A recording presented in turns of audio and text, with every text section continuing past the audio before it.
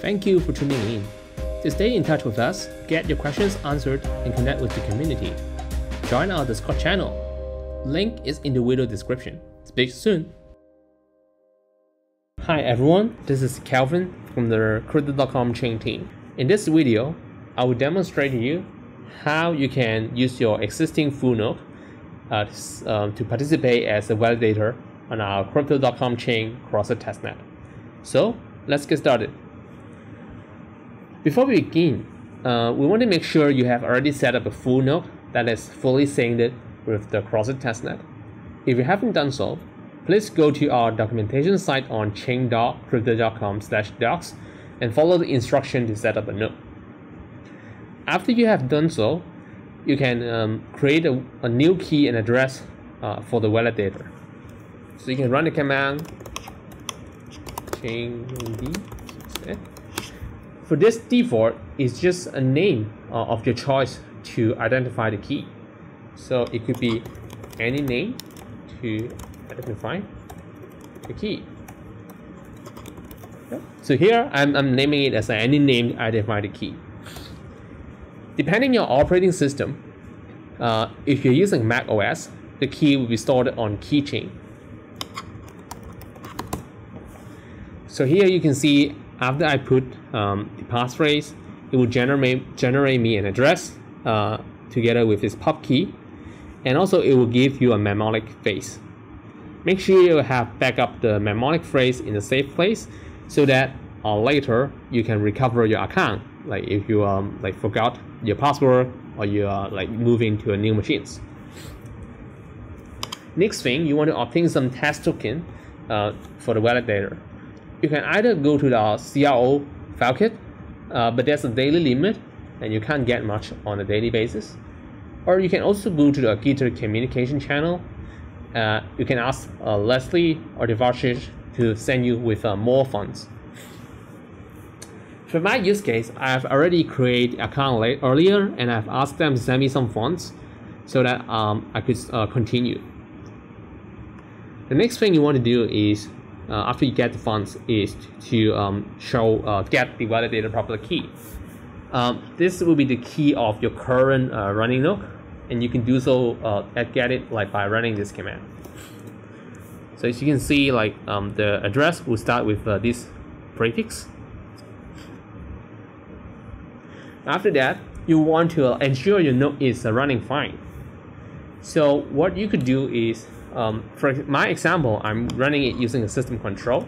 So I'll go to the general control log. I'll look for chain main D and see if it's still synchronizing. So this is the block I just synchronized. So then I will query one of our public full nodes and see what's the latest block height. So as you can see, it's a very similar, just 2 blocks away. So it would mean my node is already synced. So after I have verified this one, the next thing is I could create a validator. So this command is to construct a transaction under the staking module. The transaction called create a message is called create validator, and you have to specify where you're sending from, how much of amount as the initial deposit at delegation, what's the public key. This is the validator public key which is retrieved earlier. Also, you have to put a moniker, which is the name of your node. A security contact is a contact method. It can be an email or whatever you find comfortable with. But in case someone finds security issues on your node, they can contact you using this address, this method. Next, also you have to put the chain ID of our testnet. And this is the commission rate setup, as well as the minimal self-delegation setup. So here I've already prepared the command in advance. Also, it would if you get the funds from Leslie or from the file kit, you can also query the bank balance of your address by using this command. So here I'll also demonstrate you. So It's like this with the address at the end of it. If I run this one, you'll see I already get some funds from Leslie before. Then I could run this command. One thing I add on top of this one is I specify the gas price, so that if you didn't specify the gas price, in some occasion it will not be able to pass through, because many of our nodes has now set up the minimum gas price. So you also have to set it up so that to make sure your transaction will carry some fees. And it will ask you for the passphrase. And here it will ask you to confirm your transaction. Yes. And let's wait. Alright, as you can see, my transaction has already go through. It has a block height, and the message is over here with some information inside. So right now, I am already become a part of the validator. So to verify the whole stuff, first of all, I could query the current validator set here. As you can see, it's a very huge set. Even let me format it a bit. You can see there's a real huge list. So that's why we also suggest you to do a grab to check for the address. Yeah, so you can see it's here, so it means it's a one you're the part of the validator. Another thing we recommend would be to use our script to check with your validator is signing the blocks.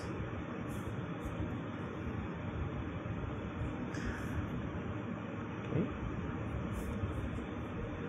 All right, the script is here. It's a shell script, so it should work on any systems. Name it as a check validator shell script. Okay. Make sure you make it as executable.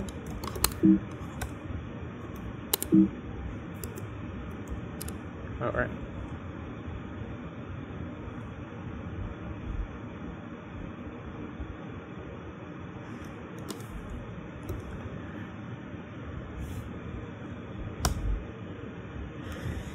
As you can see, it will with my node is already signing.